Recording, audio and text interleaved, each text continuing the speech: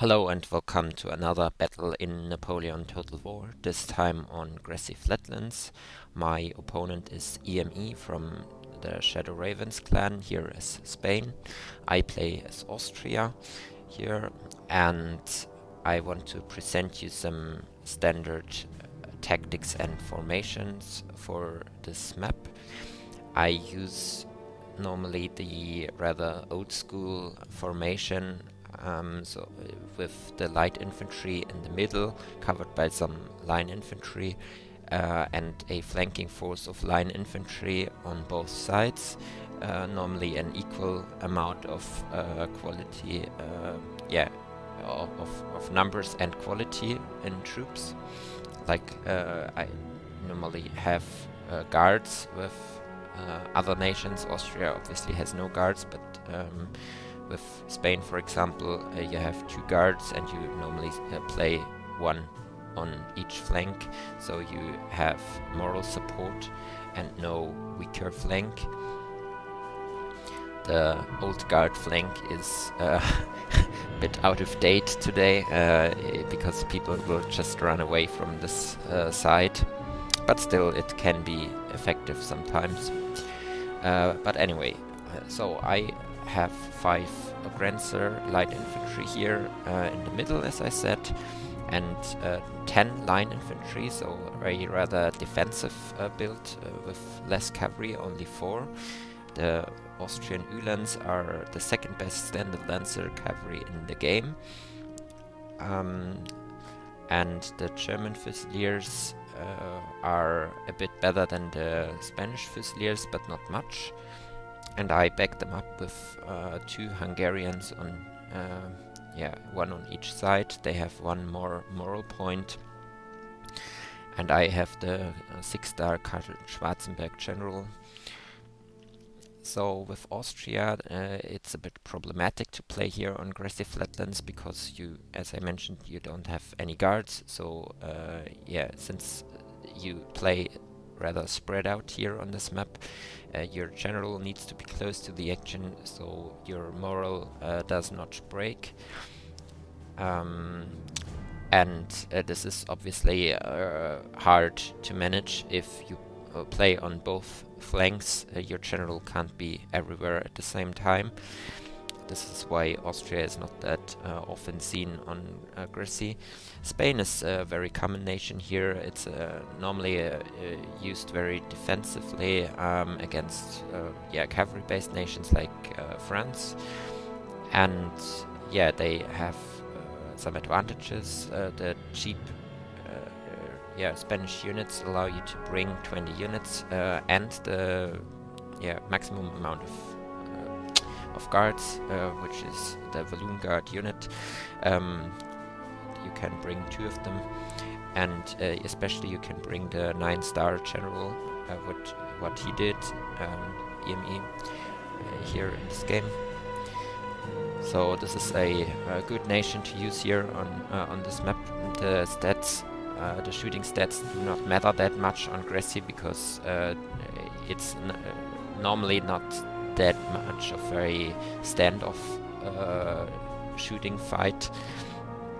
It's a very dynamic way to play here on this map, and you, as I said, you don't stay that long in shooting fights with your line infantry. That's why the shooting stats do not matter that much.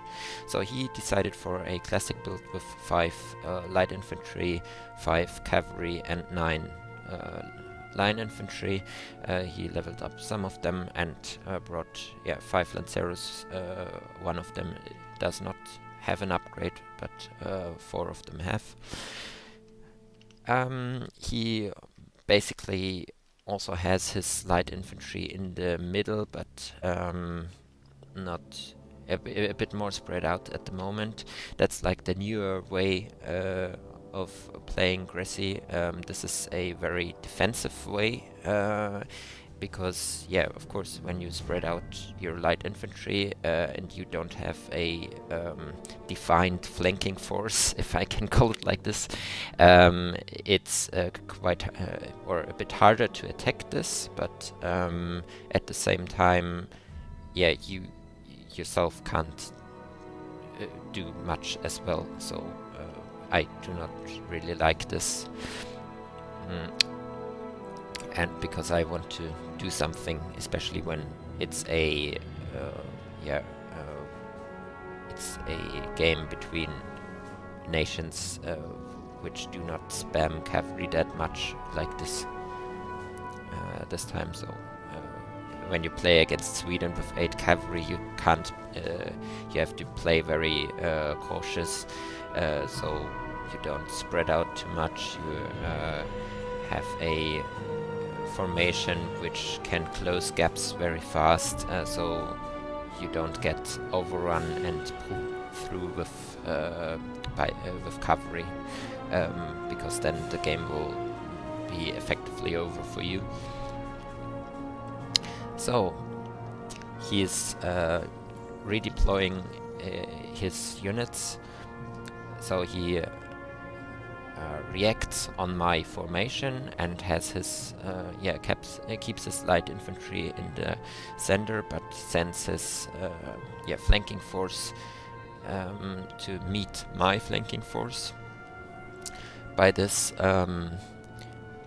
change of formation, I arrive much earlier here in the road, which is the only way, the only place which provides some tactical advantage here, because the road and trees will spend some cover from enemy bullets.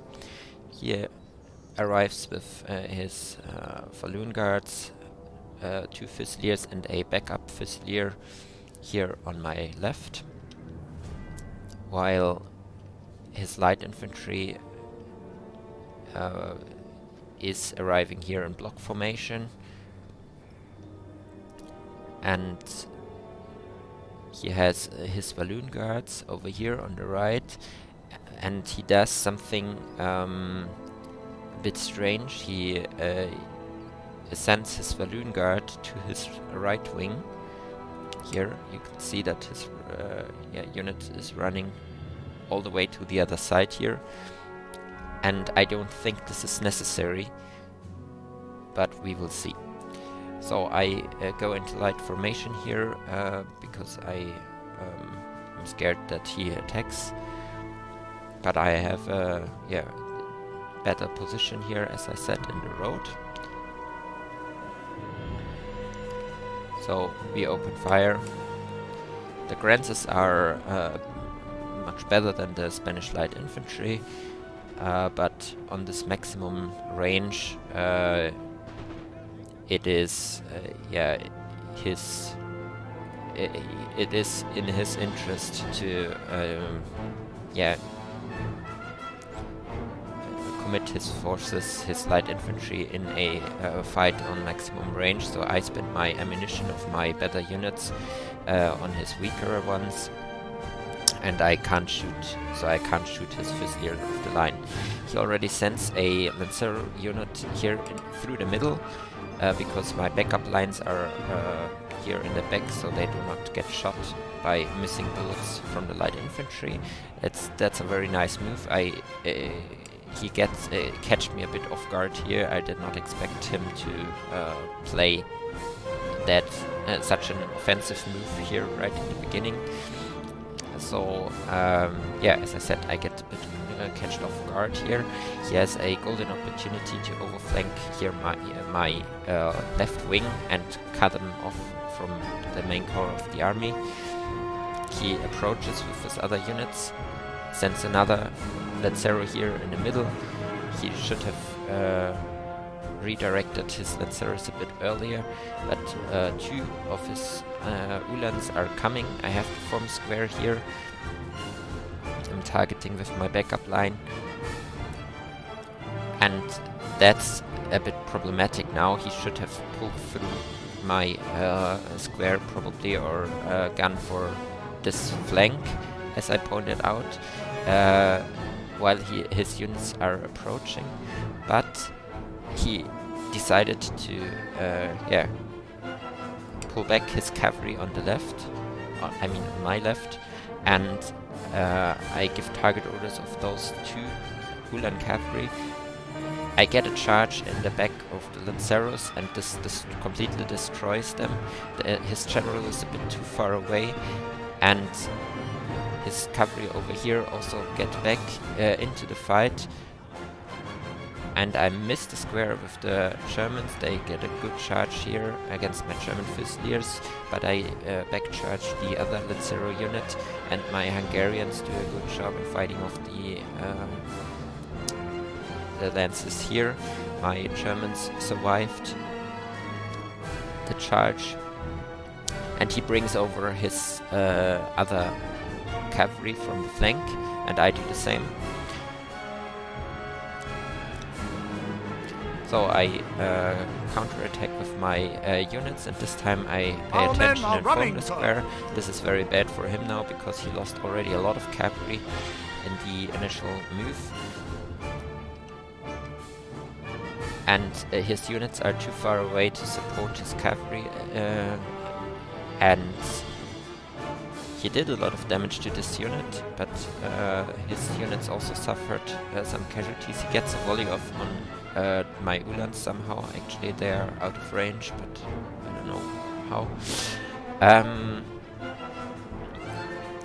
So he attacked with some Lanceros here in the center, pushed back my Grassys here in the middle, but my backup lines are ready to shoot him, and he had to pull away again. And where is the Balloon Guard? Ah, here. He ran sideways here through the range of my Grassys. This was of course very bad for his Balloon Guard, which dropped to 74, and it's very tired because it ran all the way over here. So yeah,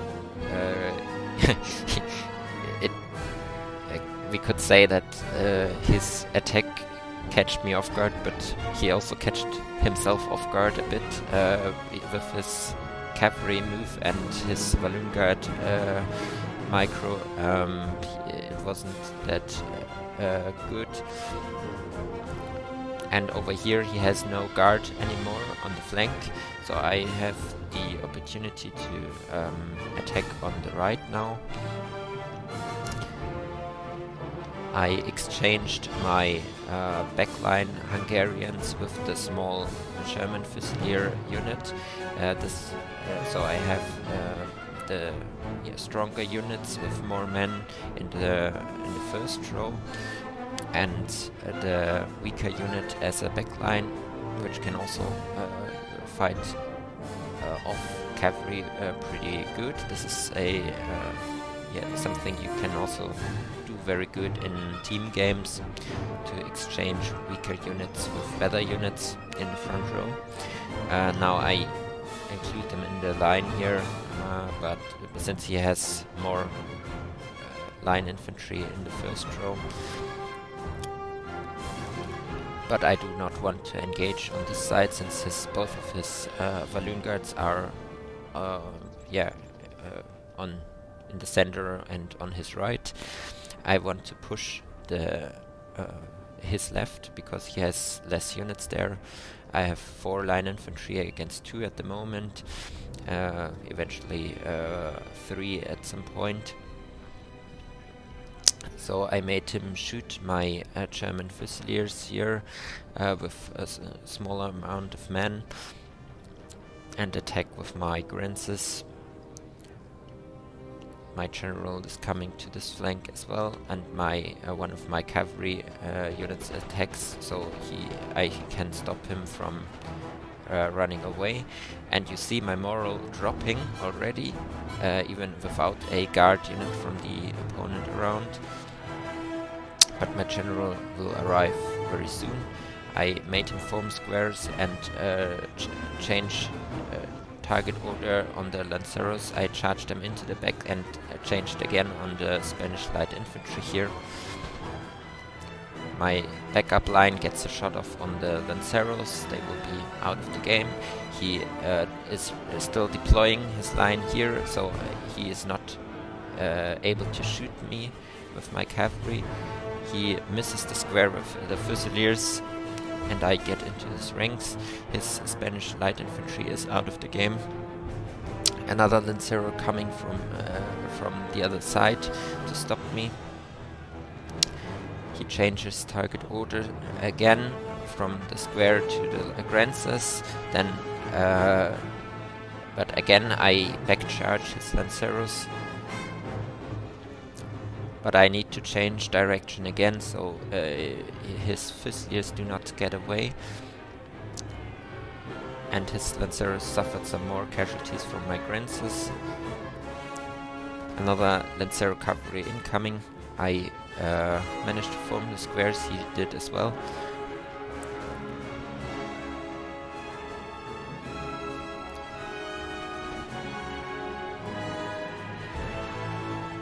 But he lost more cavalry in the initial fight. He also had more cavalry than me, but yeah, it's at the moment it's this one is basically out of the game. I still have one here and 20 men. Our men are one running, here sir. and 20 men over here. He has a small one here, 33 here, and that's it. So. Both of us still have 2, but I have some more men.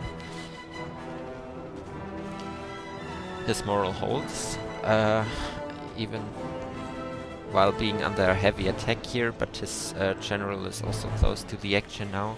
And now I have a problem because he has his 33 cavalry on his left now, and I do not have any cavalry anymore here. My 45 are coming over. I do it again what I explained. I change my German Fusiliers of full numbers basically against 66, so they suffered a lot of casualties already, but they can still protect my light infantry from cavalry charges. And he is retreating his left. His problem is that his Walloon Guard is not here on the flank. They are yeah, protecting the light infantry, which is a pretty useless task for his guard unit. And especially his problem is that yeah, they drop down to 72 already without doing anything. This was very unlucky for him that he ran through the light infantry range in the beginning. So I redeployed 4 lines here against his formation of 4 lines, and I'm still pushing with my Grenses, and I'm also pushing with my 4 line infantry on the other side, because he again sent all his cavalry units to this side. By this I have 1 more cavalry on my left and can overflank his units over here. So I'm coming with my 20 Uhlans, and I can approach with my left wing here. Forms a square with his Walloon Guard, which still has 96. And yeah, again, my problem is that I have to bring my general close to the action, which I did not do in time. By this, my cavalry will, yeah, is out of the game pretty fast. I think they ran 14 men or something. And he has a cavalry now, so now it's the other way around. He has cavalry on the flank here, and I do not have. And also he has his 80 men Walloon Guard, which can do a lot of damage on my weak light infantry. And the second Lanceros are incoming as well. Our men are running, sir. So I redeploy my troops.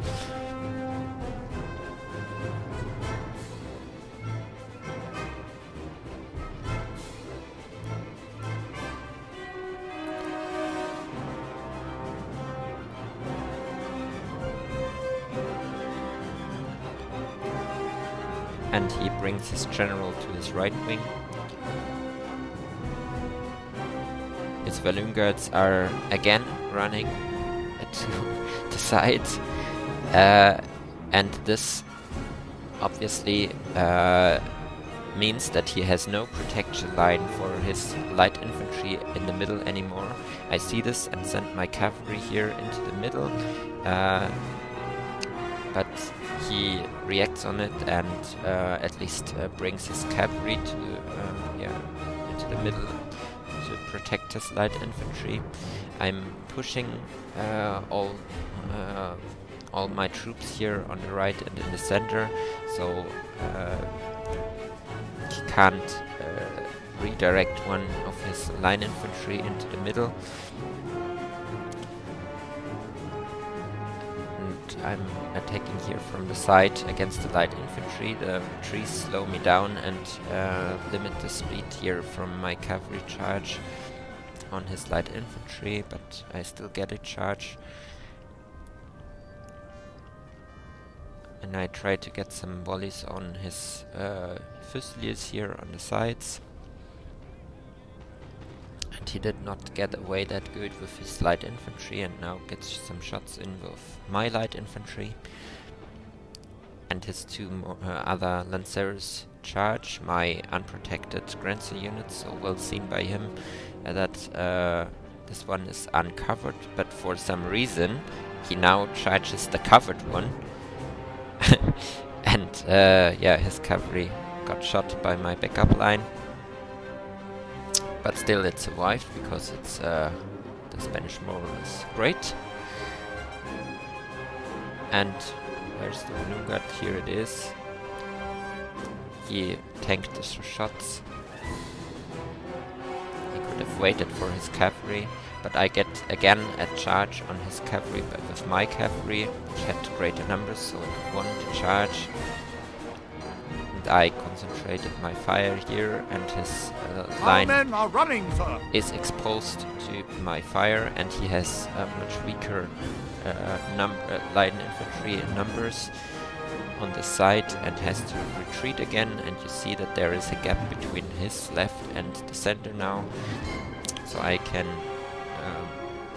push into this gap. You see my target cavalry movement orders here. I push through the gap and can overflank his center and his right wing, while I'm pushing on my right,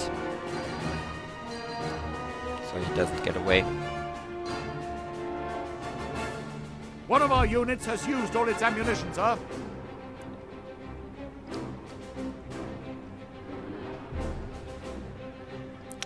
He tries to save his right wing from getting pinned down here by my left wing, while my cavalry would overflank them, but I killed all the light infantry units here in the center. One of them came back into the fight. He gave an attack order here.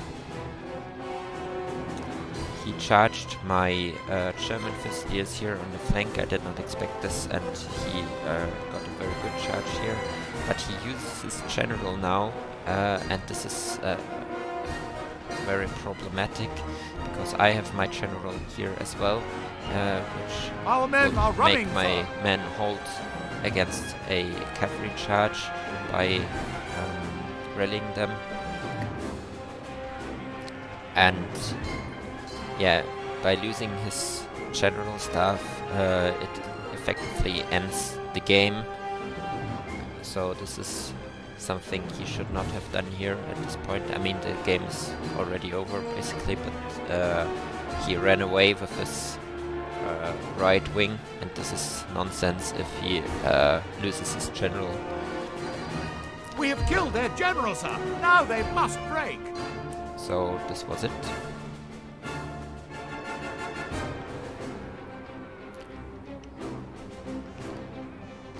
So good game to EmE at this point. Nice initial move here,